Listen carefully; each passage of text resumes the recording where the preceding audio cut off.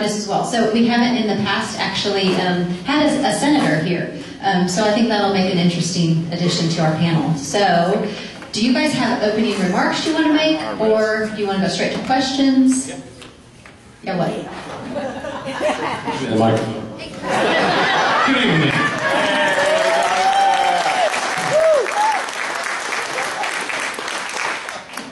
Y'all called Glenn Whitley, by the way. I wrote him a letter today. He needs to hear from us. This session was, for me, the most frustrating session. I'm sure we're going to get into that. But I want to say before we get started that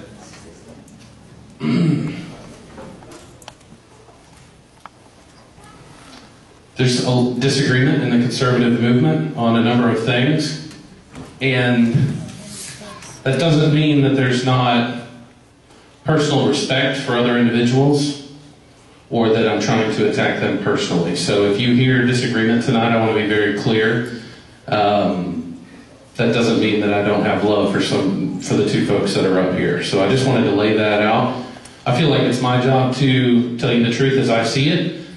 Sometimes perspective matters, and I will tell you that there are many times this session that folks from Tarrant County had a different perspective. So it's going to be up for y'all to make the decision on which way you see it. And it might be a mismatch, it might do everything else, but I just want to say that just because I see something completely different than, say, Representative Krause here, who's my good friend, does not mean that I don't respect this man or that it's a personal attack. So I just wanted to start the conversation with that. I also want to thank you guys.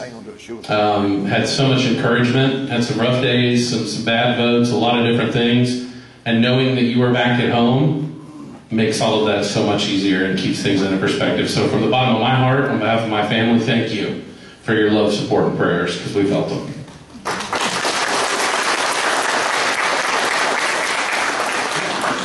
And I echo Jonathan's comments. I think there's going to be some disagreement, and that's okay. It's how you voice that and how you go about voicing those disagreements that I think that helps. I always say that I love Fran Rhodes because we disagreed a couple of times this session on different things, and she calls me to task and she keeps me accountable, but always in a way that I think actually promotes communication and dialogue with us and helps me know, okay, this is where I'm maybe straying here, this is where I'm doing okay here, and so that's very valuable. So I just want to, I think we did some really good things this session, some really good things. I think there were also some big missed opportunities this session that we need to focus on for next session. So I'm excited to answer your questions. I do want to say I have my beautiful wife Jenny here tonight. She doesn't always get to come to these things, and we had a busted pipe in our house a couple of hours ago, so I didn't know if she's going to be here tonight. But in-laws are awesome, and so they were able to be there. So for Jenny and the kids, for what they did for the last 5 or 6 months, if you'd give her a round of applause.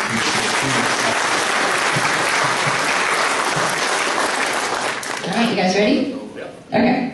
If Texas is so pro-life and Republicans have the majority, including the House and Senate, Speaker, Lieutenant Governor, and Governor, why are pro-life bills left to die in committees, and why did the Speaker appoint Rep. Thompson as Chair of Public Health? Well, that last question is a question the Speaker would have to answer. I don't think any of us know why can go into his thought process. In terms of pro-life legislation, I was telling Luke Macias earlier today, I was talking with him, and I said anytime you see the Democrat governor of Louisiana signing a heartbeat bill, it does make you feel like, man, we missed an opportunity there. I will say that, sometimes it's a matter of numbers, too. Representative Matt Schaefer out of Tyler has done an incredible job the last couple of sessions on the House floor prior to this one, trying to get a fetal abnormality amendment added to our pro-life bills, and it hasn't happened every time. And it wasn't because of Democrats, because we always had numbers, because of Republicans. And so I think there was a bit to some of the pro-life bills didn't make it onto the floor because they weren't sure that there were enough Republican votes there to actually pass them. So again, where I said we did some really good things, one of the really good things I think we did this session was on budget days. Representative Stickland and I and some others worked together on funding alternatives to abortion. Last session we got, on budget day, we added $20 million to that program, which took us from $18 million to $38 million.